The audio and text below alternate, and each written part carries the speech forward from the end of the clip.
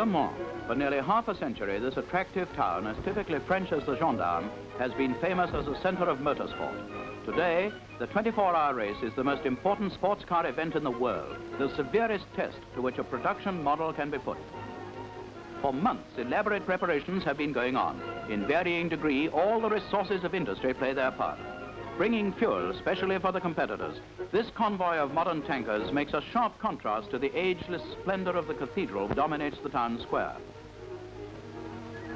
The world's fastest standard car is the Jaguar XK120. In the works camp, high hopes are pinned on the new Type C models. Team manager Lofty England keeps an eye on things, while Leslie Johnson talks over his chances. They should be good.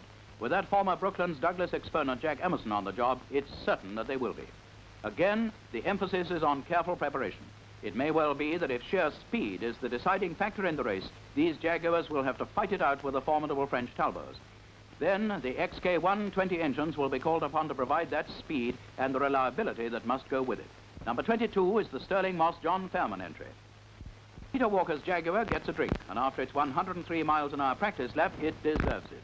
Attendants at the filling stations each have their private fancy, and enthusiasts of all ages use this popular port of call to get a really close look at the entrants and their cars.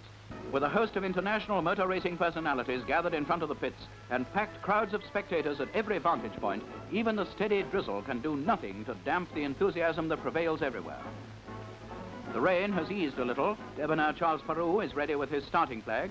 Waiting in the circles painted opposite their cars, the drivers brace themselves for the off. Dead silence.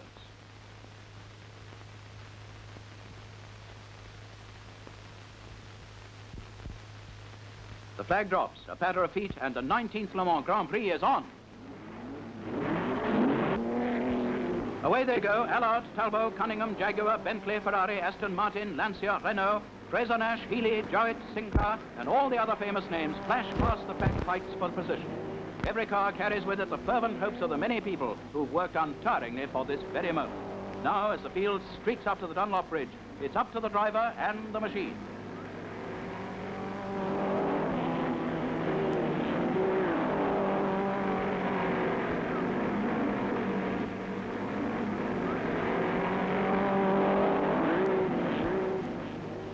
The rain has stopped, but the skies are still grey and threatening.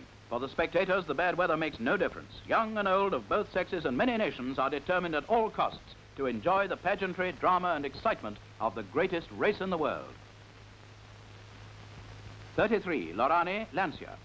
22, Moss, Jaguar, fast and effortless. Lap 5 sees him leading with Parnell's Aston not far behind. For the spectators, rest and refreshment are always possible. For the cars, the battle goes unceasingly on. This Ferrari strikes trouble and finds reversing into action both difficult and dangerous. The gendarmerie have a word for it too. The long, threatening rain is developing into a continuous downpour. During this period, the Jaguar driven by Sterling Moss became a casualty, but not before he'd set a new lap record at over 105 miles an hour. With cars soon to become visible only as shadows speeding behind the glowworm streaks of headlights, we must leave the race until the long, wearing hours of darkness give way to dawn. Morning comes cold and clear. Mercifully for the tired drivers, the rain has ceased and speeds remain high. Many cars have now retired. Among those still going strong are the splendidly reliable and rapid Aston Martins. The Macklin Thompson car is third behind the only remaining Cunningham, while ahead of the field and running beautifully is the Walker Whitehead Jaguar. The unflagging pace is claiming a mounting toll. The red crosses marking the retirements turn the scoreboard into a cemetery of high hopes. For the British supporters, however, there is warming news. The Jaguar is holding its lead. Every one of the Astons is still in the chase. In the smaller classes, Fraser-Nash and Jowett are well to the fore.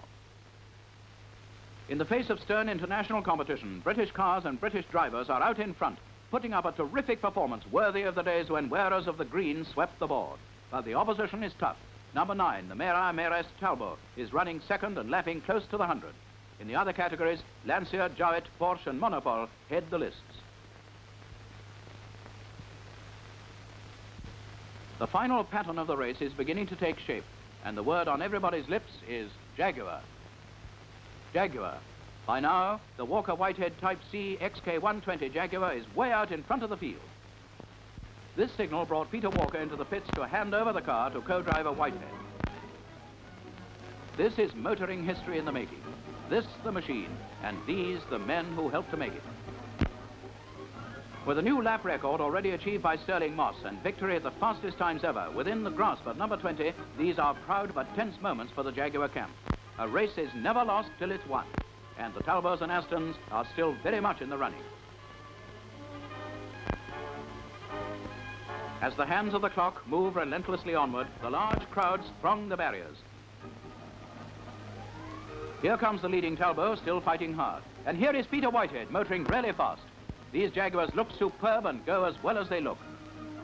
In spite of the great efforts of Talbot, Aston Martin, Healey and the rest, it seems that nothing can stop the flying Jaguar gaining a clear-cut victory. To be worth entering at Le Mans, a car must be good. To win, it must be a world beater. And here comes that world beater now, the Type C XK120 Jaguar, a great car finely driven. Above all, it was Britain's day, for Jaguars had secured a magnificent runaway victory. This is a time to celebrate, to drink to the glories of the past, the successes of the present, and the achievements of the future. For these drivers have proved beyond all doubt that in the production of sports cars combining a high speed with lasting endurance, Britain leads the world.